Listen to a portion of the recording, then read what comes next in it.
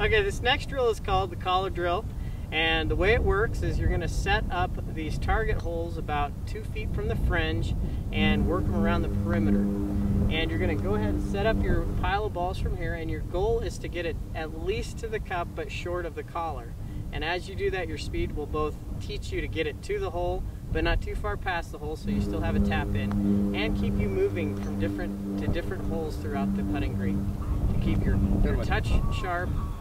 So the game is played by increasing your personal best, and starting from about 15 feet, just work your way around those different cups and keep track of it each day to see if you're getting better and better.